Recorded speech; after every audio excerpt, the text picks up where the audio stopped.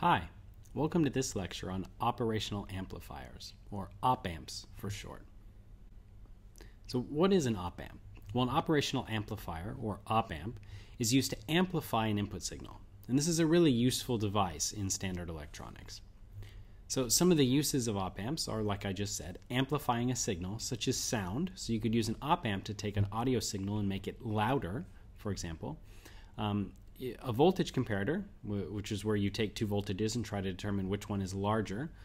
For an example where that would be used, inside a 555 timer, there's voltage comparators. But there's lots more usages of an op-amp as well. So similar to a 555 timer, an op-amp is a very, very versatile chip. But the most important thing that we tend to use it for is this first one here, which is amplifying a sound, or amplifying a signal. Sound could be that signal, but we mainly use it to amplify a signal.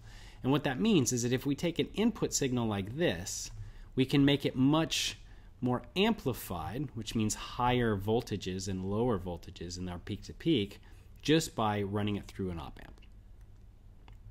So let's look at a brief history of the op-amp. In 1963, Bob Widler designed the 702 op-amp, and it consisted of just 9 transistors, and it had a gain of over 1,000, which means that if you put in an input signal, you could increase the voltage of that input signal by up to 1,000. But it was very expensive to build. In 1965, Bob designed an even better op-amp called the 709 that had a gain of over 60,000. But then in 1968, the UA 741 op-amp was released. This had a gain of around 250,000, and this is still what we consider the modern op-amp. Released in 1968, it's still in wide production and in wide use in a lot of different products. So here's a schematic of the 741 op-amp, and basically, as you can see, there's a lot of transistors scattered throughout here, a few resistors, etc., etc. But this is really a discrete circuit for the most part. We just have transistors and resistors and our pins. So we're not doing any sort of fancy digital logic in here or anything like that. We're just biasing transistors in creative ways in order to get gains on an input signal. So here's the symbol for an op-amp. We have 5 basic pins. We have V plus and V minus, which we'll talk about a little bit more in a second. But these 2 pins, combined with some circuit on the outside, will be how you'll get an input signal in. We have V source plus and V source minus, which are usually high-value, steady voltages that provide the source voltage and current for running the chip. And then, of course, we have the output voltage, V out. So the 741 is packed into a standard integrated circuit package, and an 8-pin through-hole chip would be a standard example. And so we can kind of see here what that might look like. So you can see all of the pins I just talked about, ranging from the in minus and in plus, the V source, the output, etc., etc. One important pin here on 8 is called NC. That means not connected. So that pin is actually just not connected to anything. And there's also these 2 pins called offset, which we're not going to end up using in our usages. Okay, so the basic operation of an op-amp, even a really, really simple case, is that we were to take each op-amp has what's called an AOL, which is the open loop gain of that op-amp. And so the formula for calculating the output voltage is we take V plus minus V minus, and we multiply it by this open loop gain for the op-amp. Now that open loop gain could be upwards of 100,000, and it varies a lot in manufacturing, which means even 2 op-amps might have different open loop gains.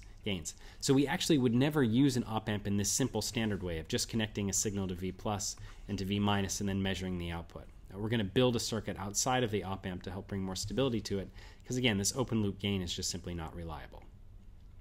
So let's look at the first type of simple way that we can use an op-amp, just by adding 2 resistors to it. And we'll call this an inverting amplifier. Now an inverting amplifier, like I said, adds 2 resistors, RF and RIN.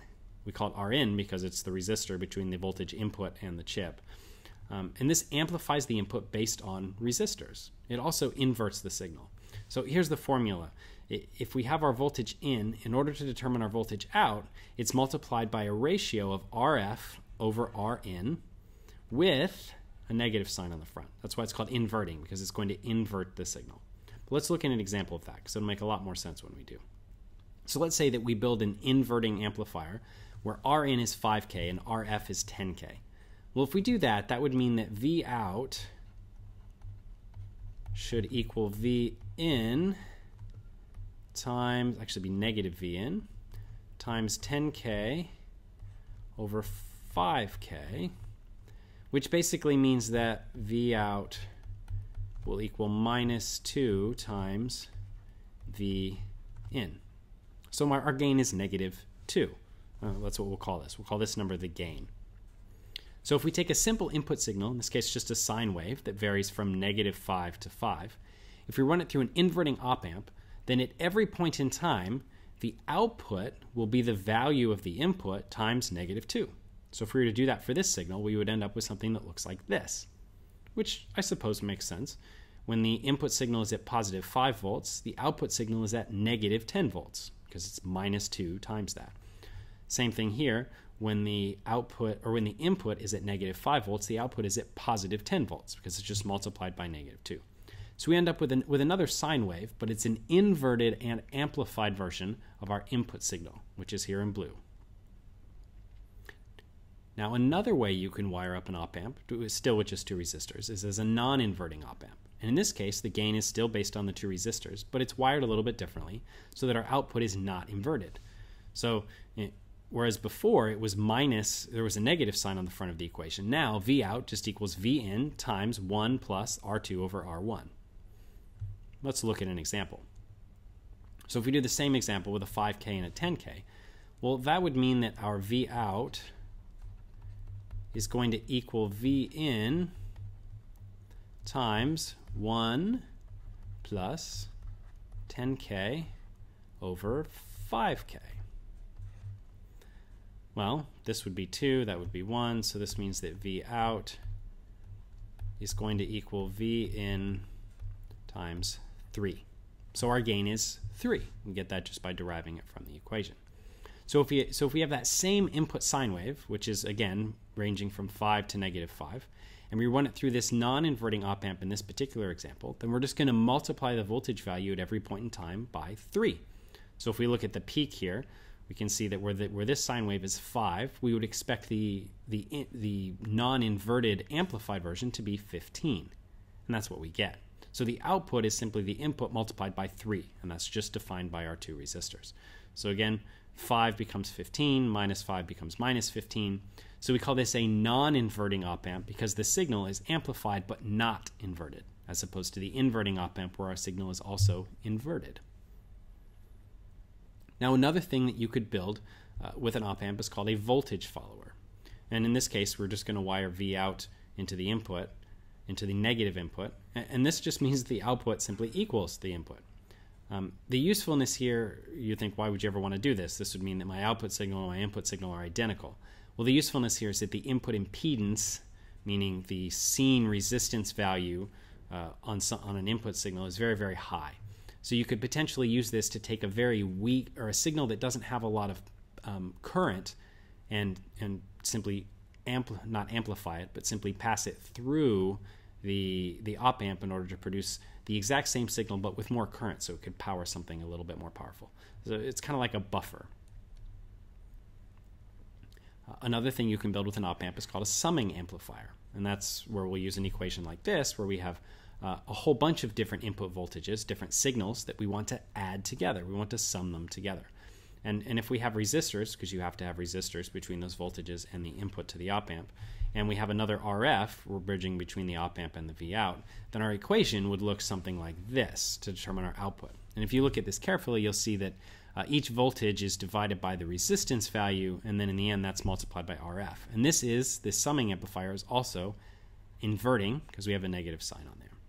But this can be used to sum together all of these voltages, and if you want to do it cleanly, you just make RF, R1, R2, blah, blah, blah, through Rn, all the same value. So if all the resistors have the same value, then this equation reduces to this, which simply shows that the V out equals the inversion of the sum of all of the input signals.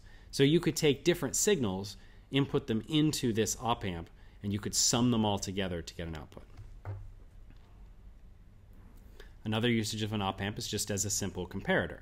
So you could put V1 and V2, two different voltages that you want to compare. You could get the V out. And basically, because remember, the op-amp also has your Vs plus and Vs minus, which are the power supplies, more or less.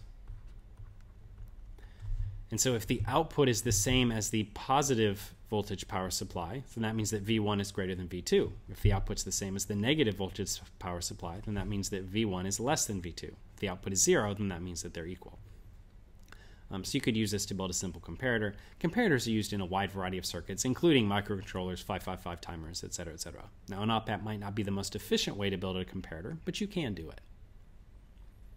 Another interesting thing you can do with an op-amp is you can actually perform integrals and differentiation using an op-amp. So using a combination of a resistor and capacitor, depending on how you wire it up, you can either perform integration or you can do derivatives on signals.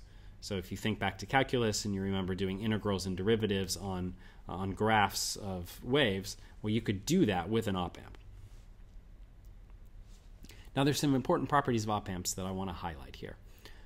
First is that the output cannot exceed Vs plus, and it can't go more negative than Vs minus. So that means that if I make Vs plus positive 18 volts and I make Vs minus minus 18 volts, well, then my output can't go any higher than 18 or any lower than negative 18. So no matter how much gain I have wired in here using the extra resistors, I can't exceed the output voltages that are defined by Vs plus and Vs minus. The other important thing to note is that Vs minus is not ground. It's the first thing everybody does is they go, okay, I'll wire 5 volts here and ground here, but it's not ground. It's a negative voltage value.